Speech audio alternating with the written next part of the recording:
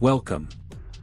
In this video we will talk about code P0460, its symptoms, causes and possible solutions. The P0460 trouble code indicates a malfunction in the fuel level sensor circuit. This sensor is responsible for measuring the fuel level in the tank and sending that information to the vehicle's engine control module. Code symptoms P0460. 1. Inaccurate or erratic fuel gauge readings. 2. Fuel gauge stuck on empty or full. 3. Illuminated check engine or service engine soon light on the dashboard. Causes of the code P0460.